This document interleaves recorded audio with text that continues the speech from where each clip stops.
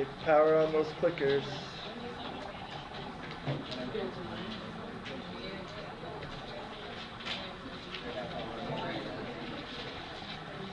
The number one.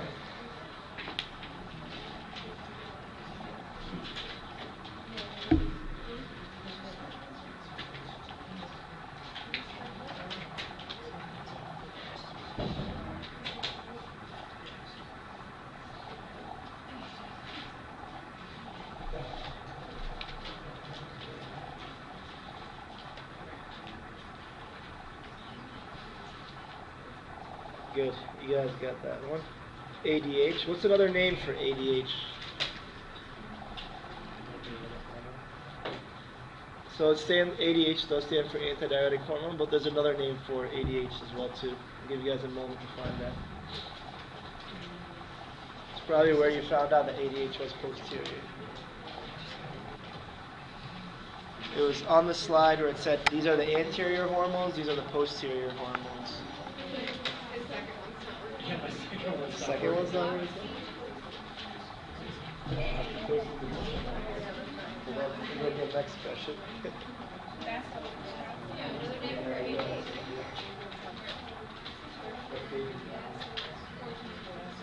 So on page 14.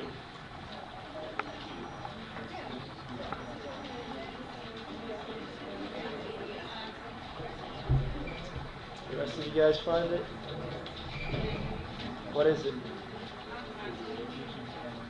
Oxytocin is another hormone. It's a different hormone, but vasopressin is the one. I'll show you guys.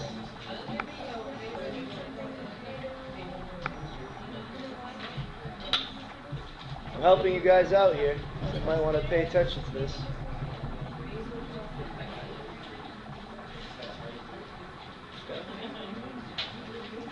Should be on page 14.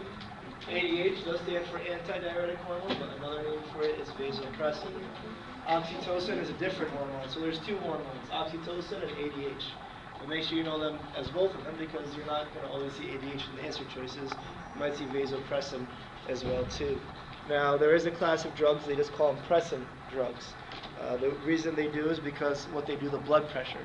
Well, antidiuretic hormone, so anti meaning against or opposite, diuretic, what do diuretics themselves make you do? Urinate more or less? Or urinate more. So anti is going to make you urinate less. So if you're urinating less, you're retaining more water, so what are you doing to blood pressure? You're going to increase blood pressure. So pressins are a class of drugs that will increase blood pressure. If you go to a doctor, they'll talk about that. I mean, mostly you're getting drugs that are going to lower blood pressure, but there's also classes that will increase it as well too. But that's what it's coming off of. These are vasopressins. Vaso talking about blood vessels, vaso meaning vessels, pressin meaning increasing pressure. All right. So there's one more thing to throw up on there as well too, MSH. This might be extra credit possibility question. Now, up to this point, I told you the pituitary has two lobes. The two lobes are the what and the what? And anterior and the posterior. I briefly mentioned, but now I'll mention a little bit more. MSH is another one. This might be extra credit if I choose it. It's coming from the intermediate lobe, meaning it's between them. Some books consider the intermediate lobe part of the anterior lobe, but we'll just simply say the intermediate lobe. So MSH is coming from the intermediate lobe. What's its importance? Well, SH is the same as the SH and TSH. What's SH stand for? That's stimulating hormone. And if you look at the, I'm going to borrow this for a second here, Alana. Look at that one page you picked up last time, you'll see MSH on that chart. It's on the other side of the thyroid hormone, that one page you picked up. MSH, what type of cells? I'll give you a moment to look at that chart. Melanocytes. Not melatonin, but what is coming out of melanocytes? Melanin. Melatonin's different. We didn't get to that one yet, but it's in the packet. What's melanin? Not melatonin, but melanin have to deal with? Skin pigmentation. Melanin. Melatonin, how do I not confuse them? There's serotonin, there's melatonin. Those ones deal with the brain, so they sound similar. Melanin sounds different from them, so that's the skin pigment. So MSH will stimulate the melanocytes, which are in your skin, to increase pigmentation. If somebody has cancer, in the pituitary gland, such as a pituitary adenoma. Adenoma is cancer, but in a gland. So if they have a pituitary adenoma, they're going to have increase of hormone stimulating from there, and they're going to end up with bronze skin as one of the classes. I think if you want to look up in your phones, it might be Addison's disease is the name of it. I'm not sure. You can double check it. But I'll just double check with you guys in case you're interested here. But it increases the secretion of MSH, which will increase the pigmentation of the person's skin. So let's see if it's Addison's disease. Images. Addison's, maybe go back here. If it's not this, I'll have to look it up later. Addison's, bronze. Yeah, characteristic bronze. There it is, increased level. So they're going to end up with basically bronze skin. And you can take a look at the difference here. This looks like more tan in a sense, because of increase of pigmentation. Okay, so again, number one, the answer was D. But what other hormone other than ADH is being secreted from the posterior as well? Oxytocin. What's another name for ADH? Vasopressin. Any questions on number one? Actually, let me ask you two more questions. What's another name for the anterior pituitary? Very good. Adrenal hypophysis. What's another name for the posterior? Good. Neurohypophysis. Okay, let's do number two.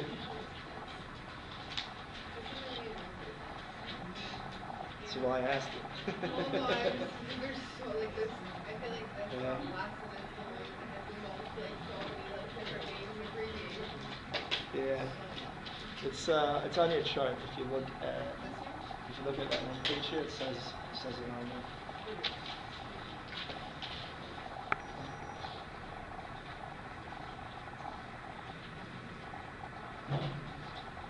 Okay, pituitary hormone that triggers. What's the abbreviation for tetraiodothyronine? T4. And what part of that means 4?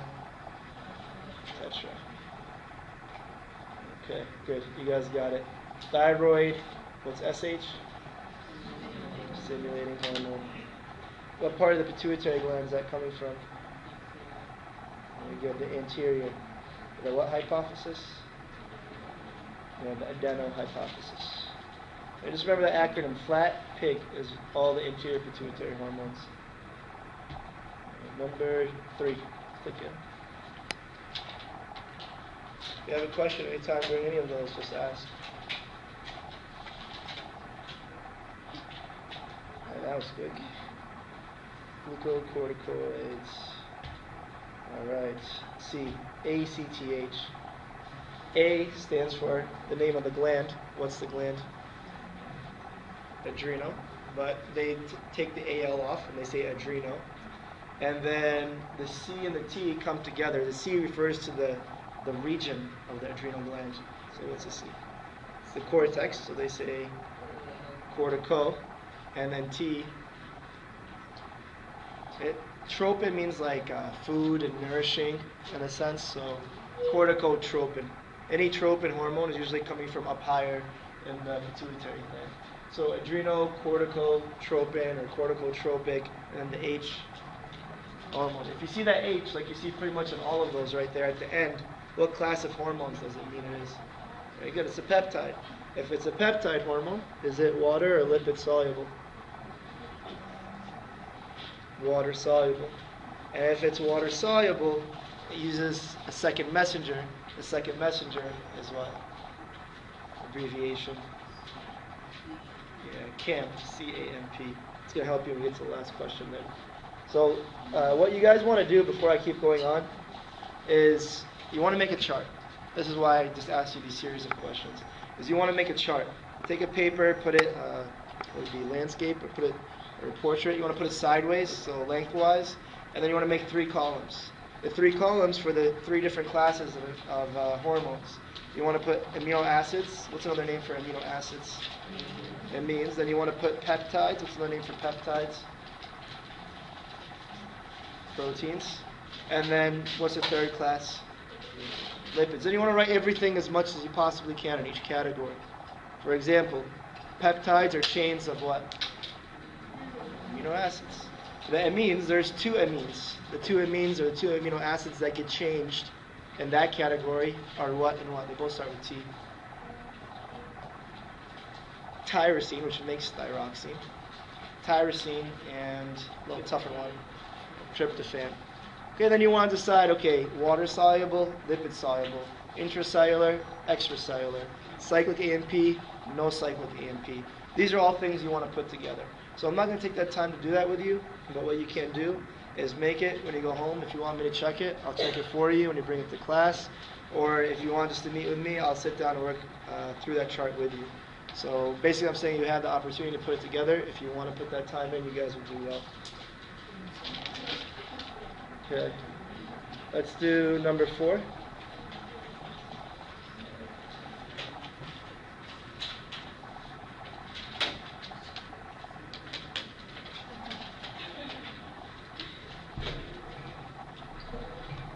All right, whoever doesn't get this one really, really needs to study. Number 4. It's a nice way of saying it. Oh, wow. There we go. None of you have to study. Stop studying. Okay. Good job. I had 2 people in the last class. And I just circled them and said, you guys need to study. All right, number 5.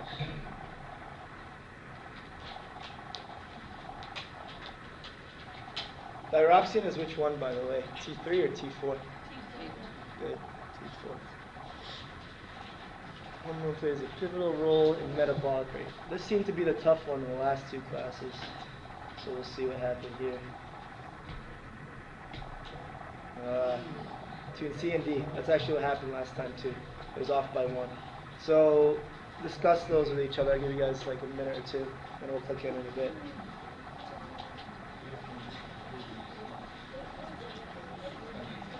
Between C and D, discuss those 2.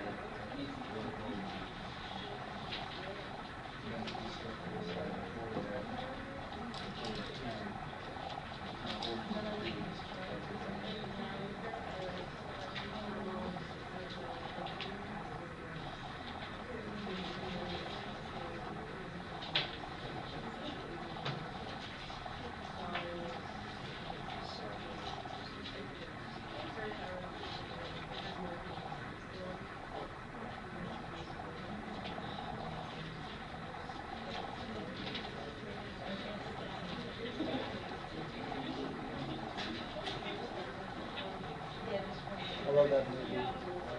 What I Concur. What's that movie? Yeah, Catch Me If You Can.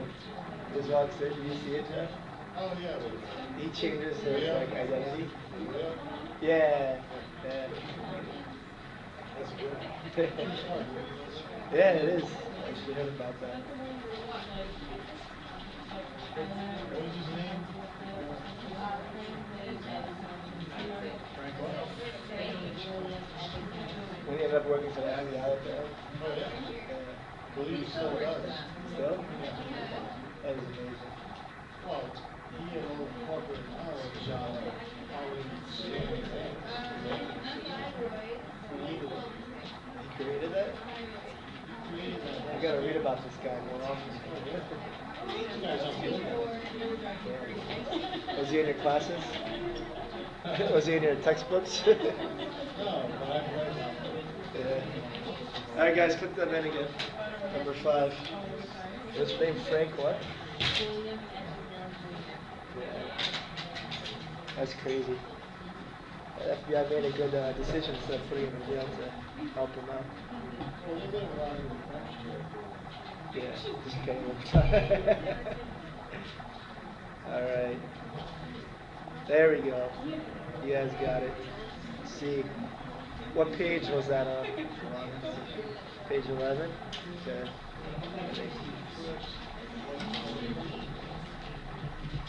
Thanks, Chad. So page 11,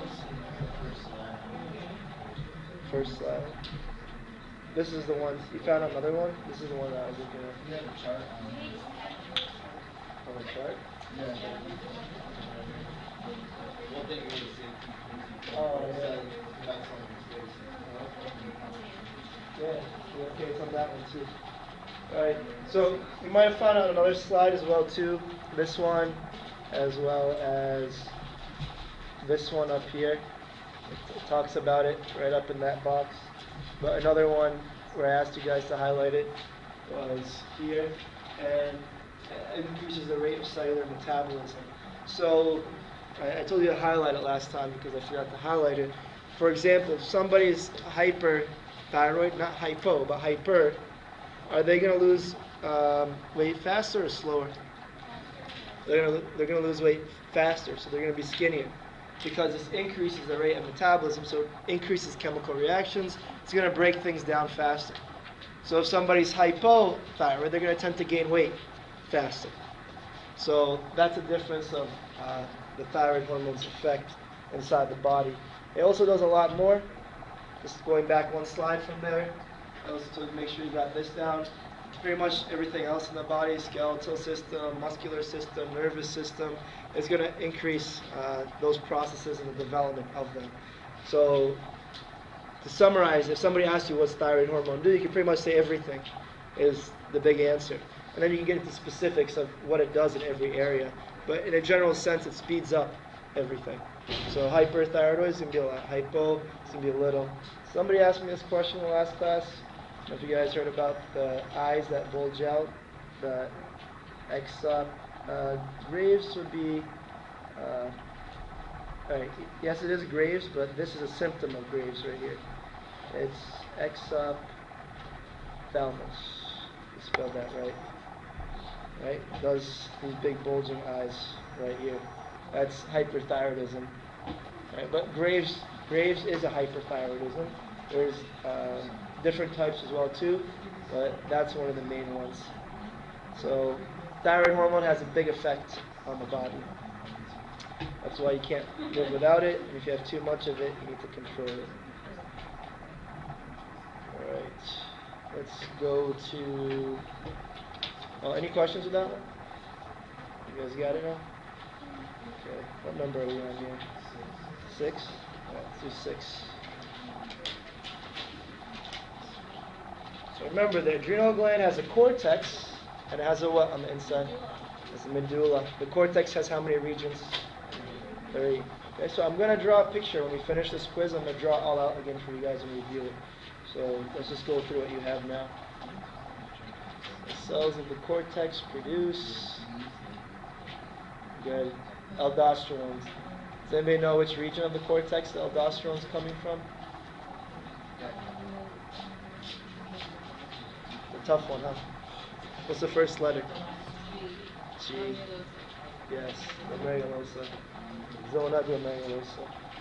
We'll draw that out again when we finish this quiz.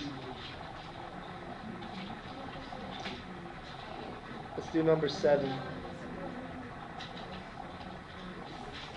If you guys have a question, make sure you ask.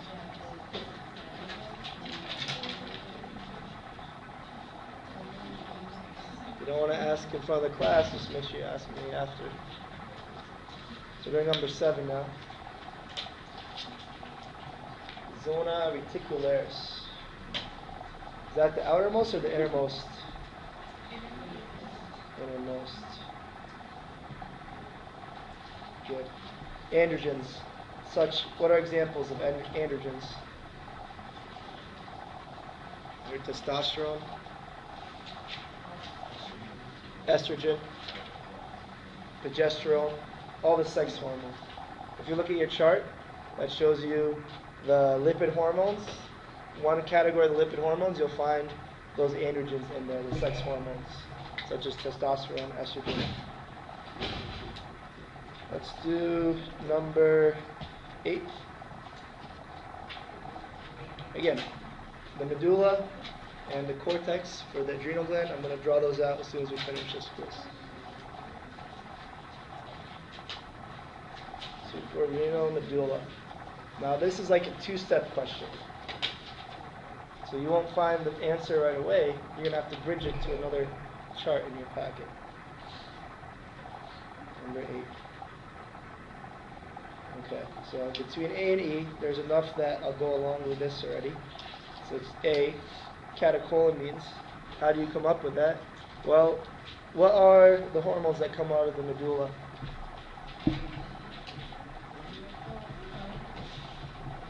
Yeah, where's medulla here?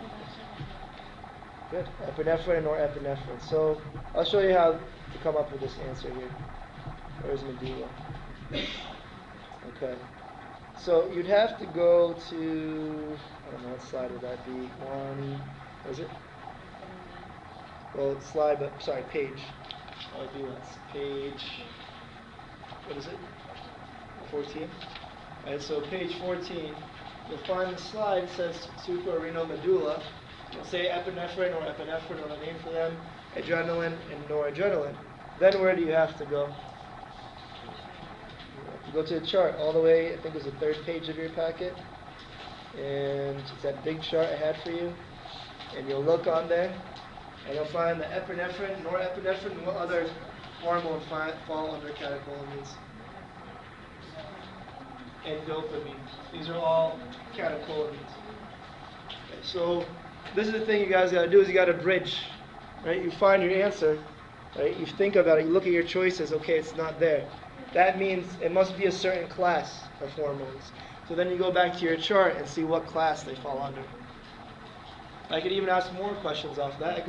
I could have thrown, what else could I have said that it comes off if you keep going backwards? What are the answer choice? I heard it. You can see tyrosine, see amino acid derivatives. You can see any of those choices. So as long as you organize that, like even if you wanted to organize off of here and say these are coming out of, well, actually that's right there, the suprarenal medulla. They already wrote that for you. But just some way where you kind of bridge all these things together. We go through the packet and say, oh, this connects to this connects to that, and then you can show it to me and I'll tell you, yeah, that's right, or yeah, or that's wrong. You just need to fix that. Just let me know. Any questions with that one? Okay, so 2 more left here. Do number 9.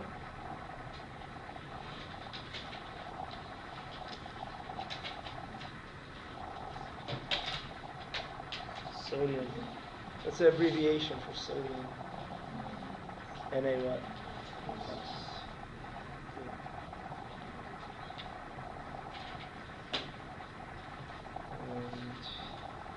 And this. Good. You guys got it. Aldosterone.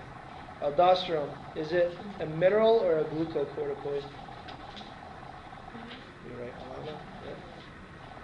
It's a mineral corticoid. What's the mineral in this case?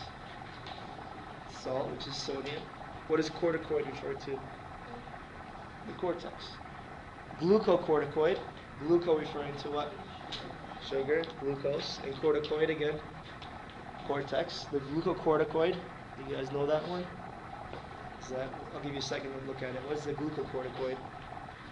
Starts with a C. It's cortisol. Okay, so we're gonna organize all that in a moment right now. So just one more question first. Let's do number 10.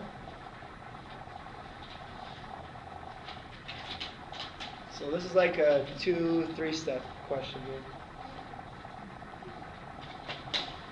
Because there's nothing in the packet that specifically says that's cyclic AMP, that's not cyclic AMP. You'd have to understand what type of hormone it is, and then if it uses cyclic AMP or not.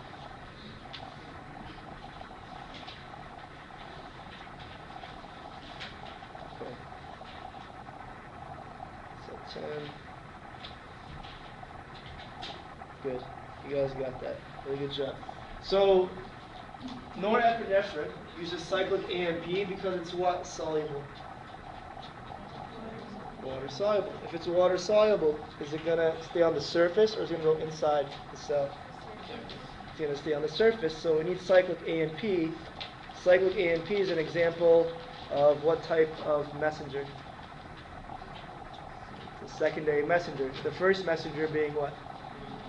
The hormone itself, norepinephrine. So just to show you that, we go to McGraw-Hill, under Google, you go to McGraw-Hill, it's the same video I showed you, and you write endocrine, and the first search result, and then on the left you click on animations, and you'll see epinephrine. Again, what's another name for epinephrine?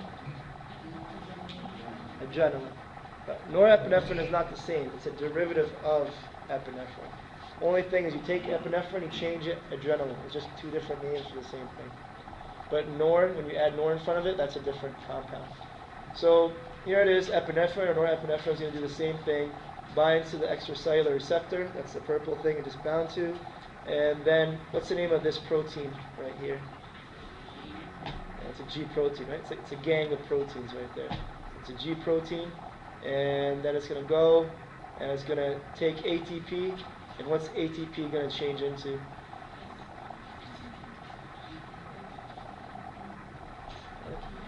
CAMP. Cyclic AMP. So there's a bunch of other details. Don't get lost in the alpha and the beta and the GDP and all that stuff. Later on, if you get more into it, you'll learn it more.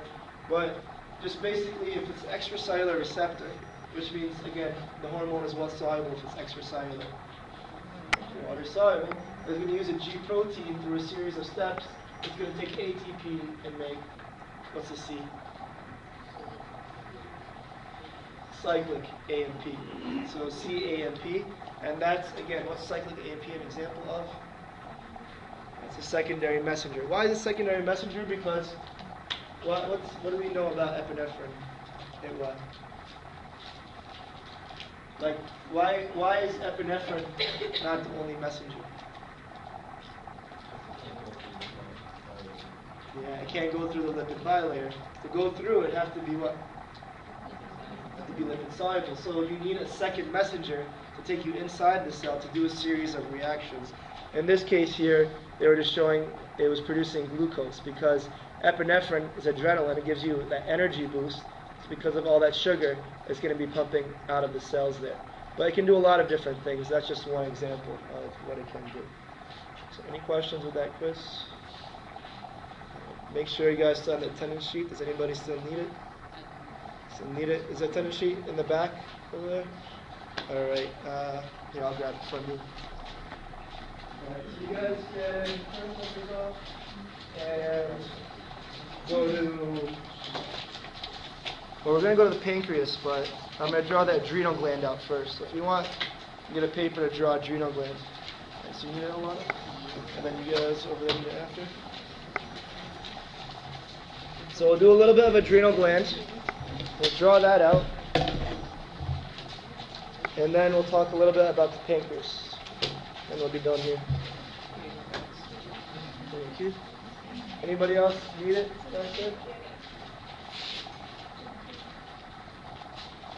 Yeah, you got the finish? Okay. All right, so where do we find the adrenal gland? Top of the kidney. So how many do we have? 2. So I'm just going to draw one of them again. We did this last time. I'm going to try to do it a little bit bigger, and now that we have more time. So this is just the kidney here. I didn't draw all of it. This is just the top of the kidney. And I'm just going to draw the adrenal gland a little bit larger on top here. Okay, so just like that. So the rest of the kidney is going to be down here. I just cut it off so we can zoom in here on the adrenal gland above it. So if we look at the adrenal gland, there's the inner area. This inner area is called the what? Okay, it's called the medulla. And what hormones come out of the medulla?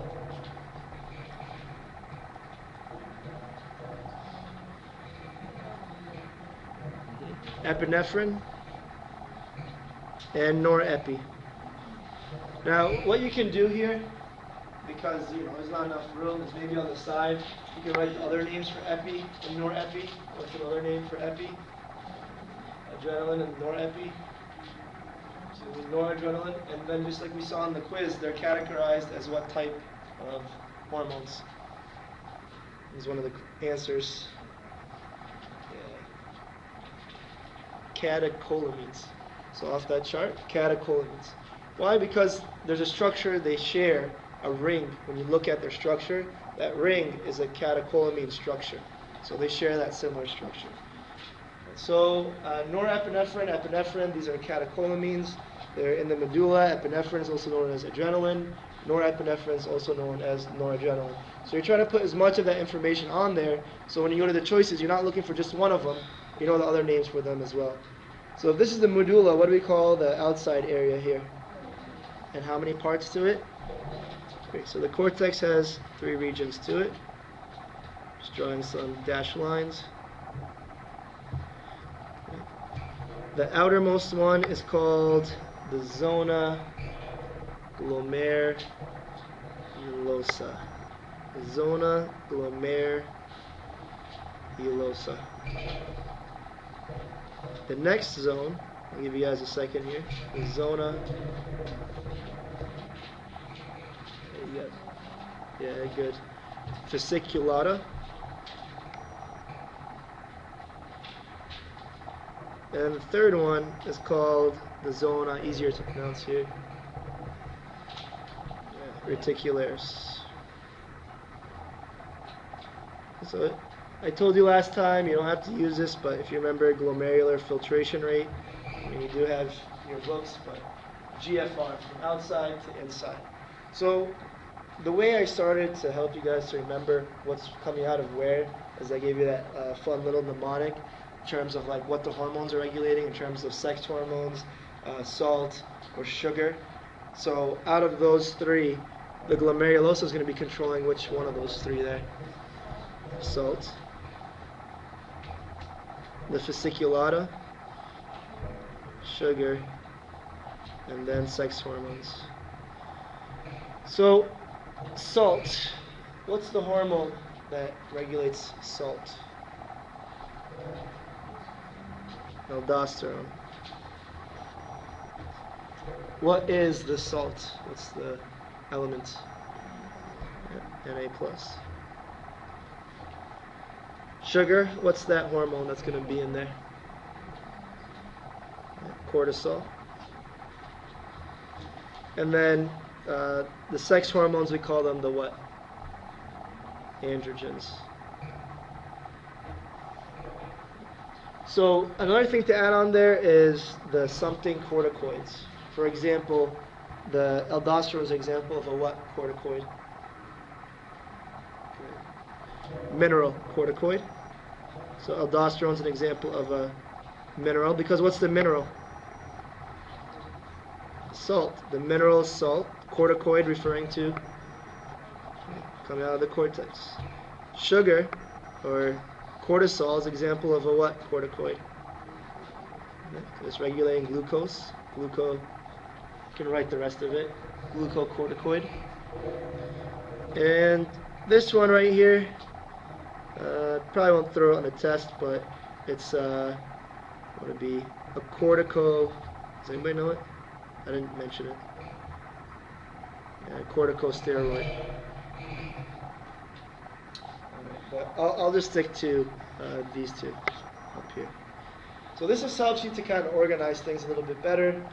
But you can even go further with this. For example, the aldosterone, cortisol, androgens, these are all coming out of the lipid category. So if they're coming out of the lipid category, then are they going to have intra or extracellular receptors? Intracellular receptors. But epi and norepi, they're part of amines. All amines, are they all lipid soluble, or are they all water soluble, the amine group? They're both. Good. So it depends. This one here, epi and norepi, they are what? Soluble. There's water soluble because there's only one amine that is lipid soluble. It's going right out of the neck. Thyroxine, T4. Okay, so these are things that if you make a nice chart, it's going to be much easier for you when you get to the exam. And I guarantee almost half the exam questions you'll be able to answer out of a nice, clearly organized chart. So any questions for this here? Okay, so let's go to the pancreas. So find that in your packet. So jump around a bit. Make sure you please power off those clickers.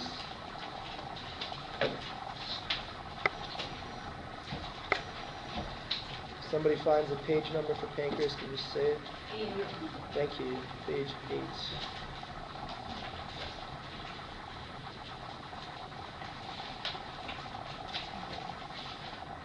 So, the pancreas. You guys know a little bit about it. You understand a few things like diabetes, and there's a famous hormone that's coming out of there. What's that hormone? Insulin. So we're going to just briefly mention it. As you see, we don't have that much time, 5 minutes, and we're going to continue it next time. But to find the pancreas first, we have to lift up an organ. That organ is a big organ. It's going to be on the left side, not the right side. What is that? Stomach. So once you lift up the stomach, you'll find the pancreas there. So it's inferior to it. It's also deep to it. Now, this part's important. The pancreas has an exocrine and it has an endocrine function. For something to be a hormone, it has to be secreted through what? Through the bloodstream. For something to be a hormone, it has to be secreted through the bloodstream. So the pancreas is going to be secreting hormones through the bloodstream. But that's only 1% of its function. The other 99% of it comes as an exocrine gland, which we'll talk about in the digestive system. It's going to secrete its stuff not through the bloodstream, but through ducts. You had this on your quiz last week. There's 2 ducts in the pancreas. What are those?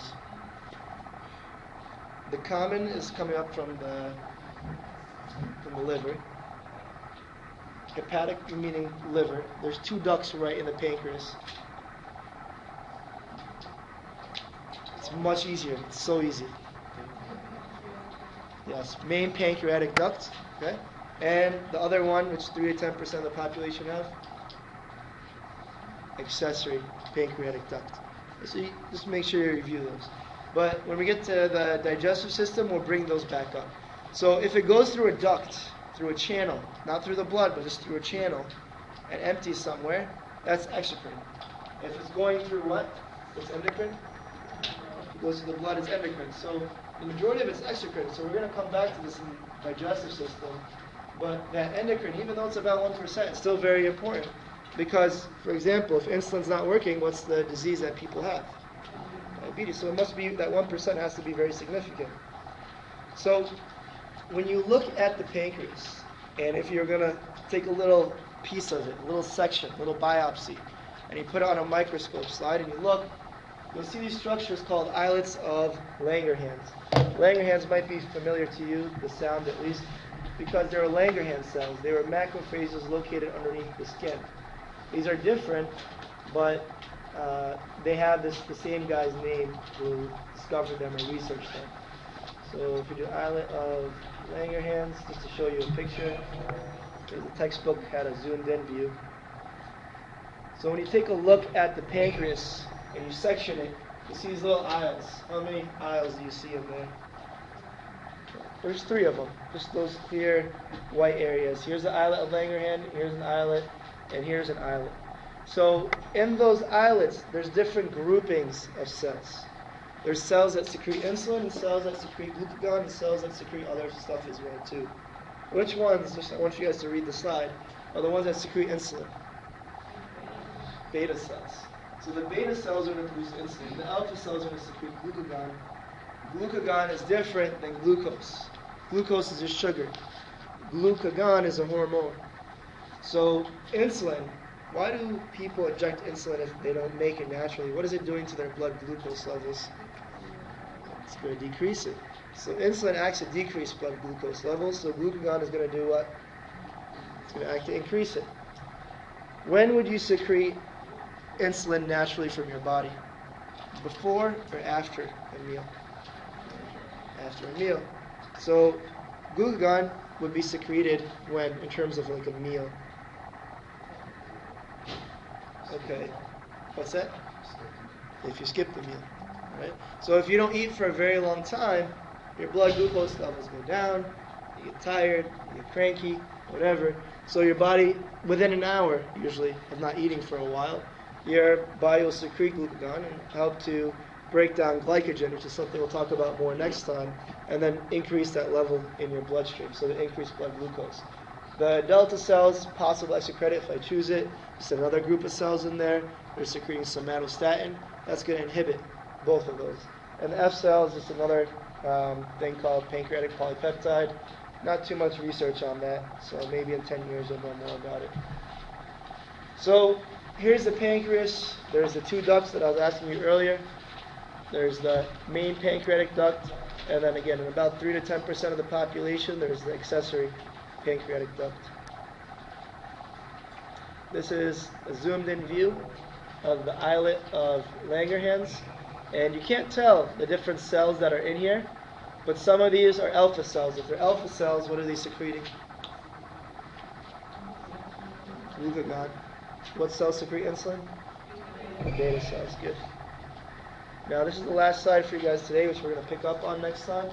But if blood glucose levels are high, what are we releasing? Insulin to decrease the blood glucose. If they're low, like Chad said, when would they be low? If you skip a meal, then it's going to release glucagon to increase the blood glucose levels. So this is a little starter. Next time we'll draw some things out as well too. If you guys have any questions, there's still time before lab. I'll be up here. So make sure you power off your clickers.